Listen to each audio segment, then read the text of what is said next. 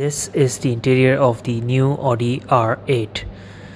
So this is a nice place to be in. It's nice, comfortable steering wheel, but they keep upgrading the interior with every model. They keep making it sportier and sportier, and it's nice, but I think they've gone a little too much.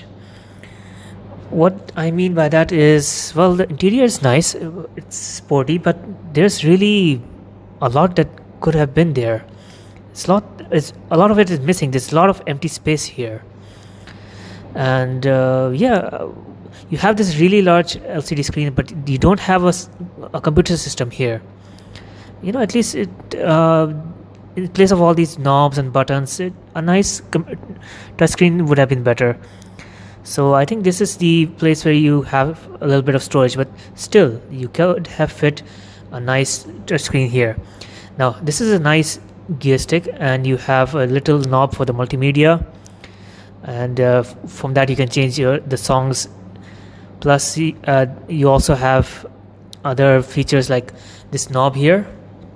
So basically this knob works the onboard computer, plus you have some shortcut switches here.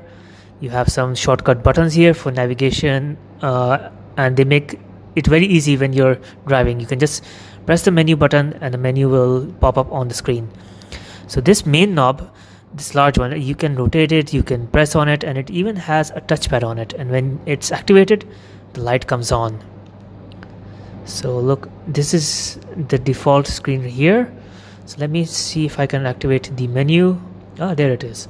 So I just press this menu button, and this is the main menu of the R8. So you have a R8 and you have all the features and the options, and you can just scroll by and select whichever you want.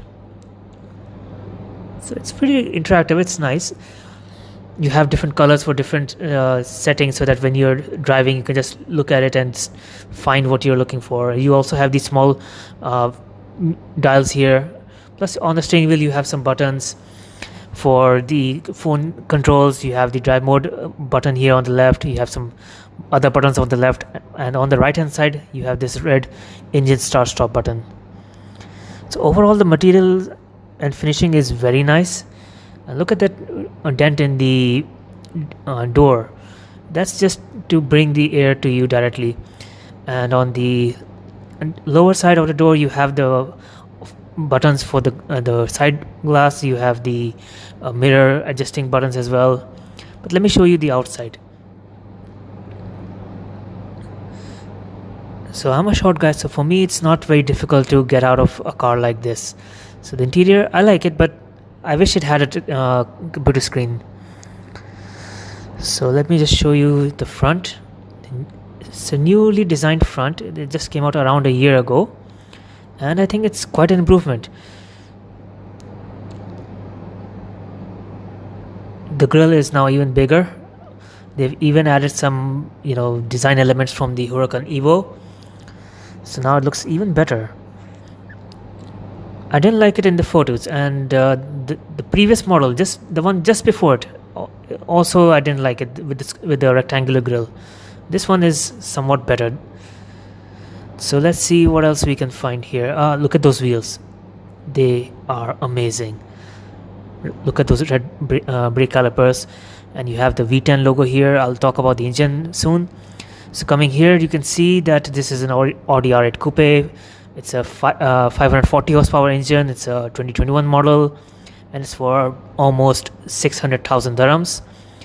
Plus you get a lot of these features here, and yeah, there's another model in this. It's for 610 horsepower, so that's going to cross, I'm sure it's going to be over 600,000 dirhams. Now coming at the back is where the magic is, the engine, the V10. So I know that Audi owns Lamborghini, and they share engines, and they've also shared a lot of design elements. Look at that rear.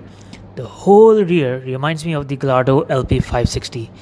Now the LP560 is a beautiful car, so even though they've copied the Lamborghini design, it's fine, it looks good on this car. But one thing I do miss are the side blades that the original R8 had, and that is still one of my favorite cars. Now another car I have over here by Audi is the Audi S8. You can see the logo here, that's the S8. This is also the most powerful car here. So this one has a 571 horsepower engine that's over 635,000 dirhams. Well, yes, why not? I mean, it is the biggest, most expensive car that in terms of four-door models. So which one do you like more, the R8 or the S8? They're very different cars. So for me, I would choose the R8. I mean, this model is really good looking. So what they have done with this front is they've made the grille even bigger. They've made the headlights even sharper looking. Those are the headlights. They've added a little bit of design from the Huracan in the sides, and here they have added these 3 air intakes. But the engine is not in the front, so I don't really know why they are here. Maybe they're not really functional. So on the front hand side you have the small boot, and here on the S8 you also have the new big grille. These big grills on these sedans, they have taken a time to get used to, but on the R8 they look much better. They're much sleeker there. It's not as big as on the S8. It takes up 90% of the face. The grille is pretty much all that you see in the front. So let me know what you think about it in the comments.